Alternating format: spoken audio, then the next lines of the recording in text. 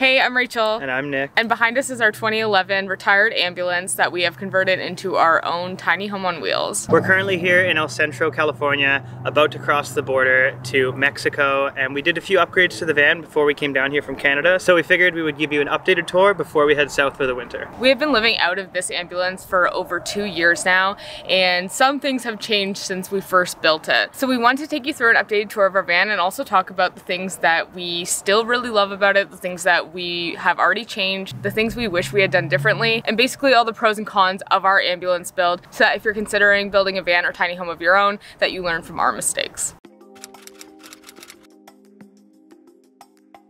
As you can tell, this is a retired ambulance. It is a Chevy 3500 front end with a V8 engine. It came with 337,000 kilometers on it, and we installed 630 watts of solar on the roof. So let me show you the inside. If you're familiar with van tours, then you would know that this is a pretty standard build that we have.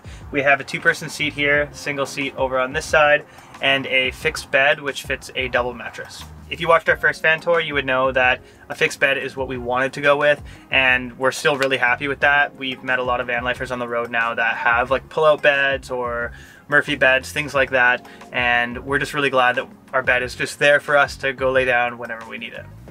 So under this double seat here is our closet, and it does look a little bit different after 2 years on the road. So this is it after we've done all our laundry. It's pretty jam-packed, but again, after 2 years on the road, like, this is just kind of what we've gotten used to. We've accumulated a little bit more, but it's all stuff that we wear all the time. So over on this side, you can't see, but there's 2 bins with my clothes. On this side, 2 bins with Rachel's clothes. And then in the middle is like our shared kind of section. It's definitely busy, it's a little bit messy, but hey, it is what it is. I do have to say about the closet that if we were to do it again, I would want more hanging storage. I see, since being on the road for the past couple of years, we've definitely seen people with crazy closet setups, and I'd like to just have a little bit more hanging storage. Over on this other side here, we have a single seat, which when we were building our van, we thought this seat was gonna be more so my seat, just because I'm smaller than Nick and it's a smaller seat. I just think it's perfect. I love that there's a little countertop here, and I don't know, I just find it to be a really comfy, Rachel size seat. And it actually has turned out to be exactly that way. We have had people ask us like, oh, do you actually use your tiny 1-person seat? And I'm like, yeah, I use this seat all the time. This is still my favorite seat in the house because without pulling out a table or anything, I do have the countertop here. And we did this little kind of like L shape around the electrical cabinet in our kitchen area. Below the seat is our dry food pantry, which is really full with like vegan ranch right now because we're going down to Mexico literally tomorrow morning, and we wanted to stock up. But yeah, we typically keep our dry food under here, and then whatever overflows in these baskets here. When we first built our van, we didn't have those baskets on the walls, and everything was underneath this seat right here, including our spices. That was a huge mistake. I would always tell people, whatever kitchen storage you think you're gonna need, especially if you cook a lot or eat a lot like we do, just double it, make sure that you have more. These mason jars have been here since we built our van out. We thought they'd be a good idea, and they ended up being a great idea. We did go with plastic mason jars. They still have yet to crack anything, which I have heard horror stories about glass mason jars. So if you're considering doing the mason jar idea, opt for plastic. The only thing that's really changed over 2 years is the stuff that we keep in it, but we're always rotating out what our most essential things are that we keep in the mason jars as well. Like I said earlier, our pantry before, we kept all of our spices underneath that seat, and it was kind of annoying if I was sitting there or if Nick was sitting there and one of us had to get under to get spices. So I think it was about a year in that we added this spice rack, which we absolutely love. Nick made it from scratch, as he did everything in the van. Again, if you like to cook, make space for your food storage and actually make it really feel like a kitchen in a regular home, because after adding like a few components like that, this van really started to feel like home. We added a little space up here for extra storage when we first built the van. It took us a long time to find baskets that actually fit in there, so we haven't changed them out. This is something that we've kept the same. Over here we have like our general storage, so if you have like a junk drawer or whatever like at home in your kitchen, that's kind of what we consider this. It's just like miscellaneous items. Over here we've got hats, toques, beanies if you're American. Over here we've got my socks, my underwear. Over here we've got Rachel's socks, Rachel's underwear. Over on this side where we can't quite fit a bin, again, it's just for like extra kind of miscellaneous stuff. We try not to stick too much stuff there, but Rachel will maybe keep like her hairbrush or toothpaste or something there. Just below our miscellaneous kind of section here, we have a couple of hooks, one for myself, one for Rachel, and that's just where we keep like any rain jackets, sweaters, anything that we just kind of want to like get off our bodies and hang, especially if they're wet.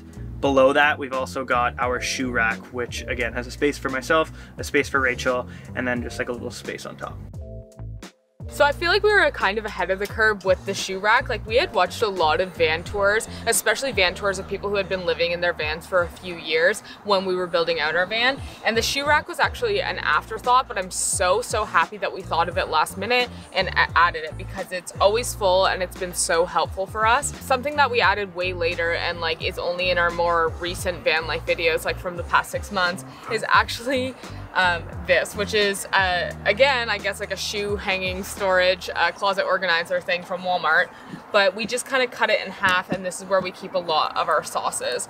And before anyone says anything, yeah, I know that like some of these sauces are supposed to be refrigerated.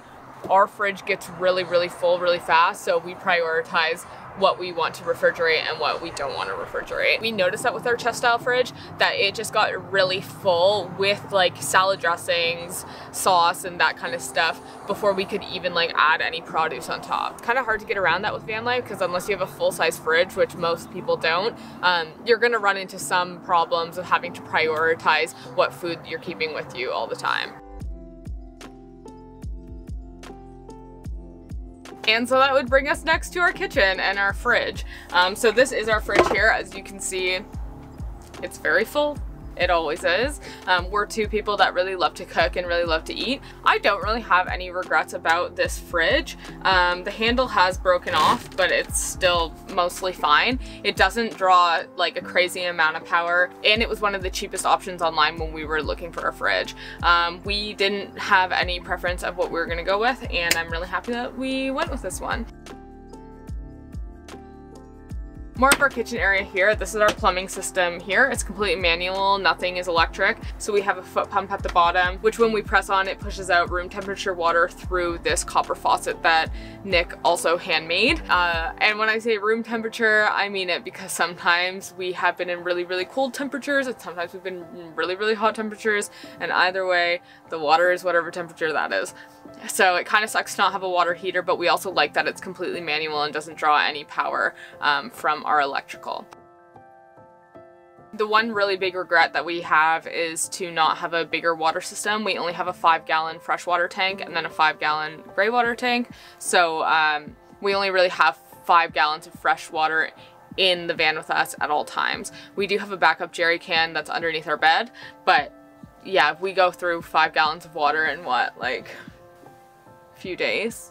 3 days, 3 to 5 days. 3 to 5 days. So we're constantly filling up at like Walmart or basically anywhere that has a water refill station. The pro of having a water jug like this, as opposed to like a big tank that you're filling up with a hose underneath your van or something, is that we can actually just carry these jerry cans in our shopping carts to go fill up at, yeah, Walmart, Sprouts. A lot of big grocery stores have water refill stations that we can just shove these under and fill up 5 gallons. So yeah, there's pros and cons to it. We're really used to it now, but I think that we would adjust that if we were to do another build. Nothing really has changed in our electrical cabinet besides I added a subwoofer. So this here is our amplifier, but besides that, everything has stayed the same. The only thing that we would change about the ambulance now is we would add lithium batteries instead of the 2 deep cycle AGM batteries that we have. This was our biggest mistake, especially when we installed the induction stove. We didn't understand how much better the lithium batteries were than deep cycle AGM batteries. And anyone who's familiar with our van at all would know that this part is coming. We do have an induction stove here that does not work when we're off grid, which is all the time. I think that we highly underestimated Well, we made a couple mistakes when we were building the van. Number one, we thought that we were going to have more power than we did. We didn't really understand sizing an electrical system. We tried our very best, but we did make some mistakes. So we bought an induction stove but that we do not have enough power to run unless we're plugged into shoreline power. We also heavily overestimated how many times that we'd be on shoreline power. We're like, oh, we'll buy a spot in our RV park once in a while. Like, we never, ever stay at RV parks. We probably have, what, 3 times maybe in the past 2 years. So this does not get used. I think that we're kind of on the fence of whether we want to upgrade this to gas or whether we want to upgrade our battery bank to lithium instead of AGM. This control panel here came with the ambulance, so we have different switches for different light bars in here, which is kind of cool, and then it's all on a dimmer as well, which is a really great feature, and we didn't have to wire that ourselves. It came with the ambulance. And then just right above here is where we keep our dishes, so our plates, forks, knives, everything, and our plastic wine glasses, which are an essential in this van.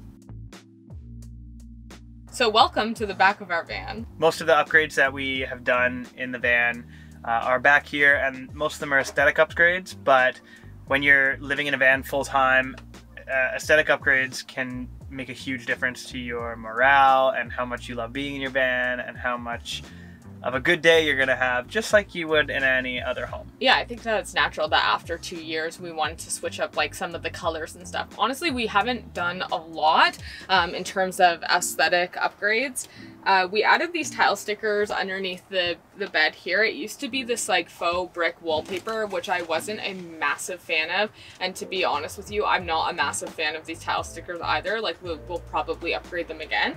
I like them. But we did get new sheets and added just some more artwork on the walls, like this map that we got at the vintage market, and then just printed out some more photos, added stuff to our wall grid, and added like a few more plants back here as well. We get a lot of comments about our van being really dark and people not liking that. It was definitely a choice and something that we really wanted to do. We just like the idea of having like everything just be almost black and then having a pop of color. So that's what we decided to do. I know that's not everyone's cup of tea, but that's how we like it. It also hides stains a lot better, which is nice, and it makes it a lot cozier. We're outside at the beach, we're going on hikes, we're drinking wine. Like, there's so many ways for the van to get messy and dirty, and this way you can't really see it. I think in terms of upgrades, my favorite is just the slightly brighter sheets, the brighter pillows, just like having a bit more color. And I think the #1 upgrade for me is, one sec, the new LED lights that Rachel installed all the way around, which kind of look like they're like twinkling on the camera. They're not twinkling, they're just like a steady light, although they do actually have a twinkle option. It just makes it that much more cozy and that much nicer to be in. It really makes it feel like a home. Oh, I should also mention too, because I'm sure people are gonna be like, how do you cook if your induction stove doesn't work? And I just cook on a gas stove on top of our induction stove. This is the same gas stove from our first van tour over 2 years ago, and it's the same one that I still use. It's just a single burner gas stove that we cook all of our amazing vegan meals on. And I should mention that we're still working with the same toilet. We got this Domestic porta potty for emergencies. It's mostly for emergencies. We haven't had to use it yet, but I'm sure we will have to in the future. It has not just been used for emergencies. We use it, especially I use it all the time. I would really recommend that if you're building a van to include some kind of toilet option in it, whether it be a pee funnel, a luggable loo, one of those foldable toilets, or a porta potty or a self-composting toilet. My biggest recommendation is to do something. I think that a lot of van lifers, when they get on the road, think like, oh, I would never use the bathroom in my van, but after living in it for so long, it just becomes normal. If we were to do it again and we had the funds, we would have definitely gone with the composting toilet. This is something that we did know at the beginning when we were building our van that we would have preferred, but we just simply didn't have the cash for it at the time. So while this wouldn't be my first choice for a van life toilet, I'm really glad that we have something and it is well used. So that is the gist of our van tour and all of the upgrades that we've done. If you have any comments or questions about our van or van life in general, make sure to let us know in the comment section down below. We built this van on a very small budget. It was about $6,000 Canadian, $4,500 USD. We had absolutely no idea what we were doing when we started van life. We had no idea what we were doing with the build, and yet this has been our home for over 2 years. So while it's not perfect, it is ours, and we love it so much and are still so proud of it. Again, if you have any other questions, let us know, and thank you for watching this video. Bye. Okay, bye. And see you next week in Mexico. Okay, bye. Bye.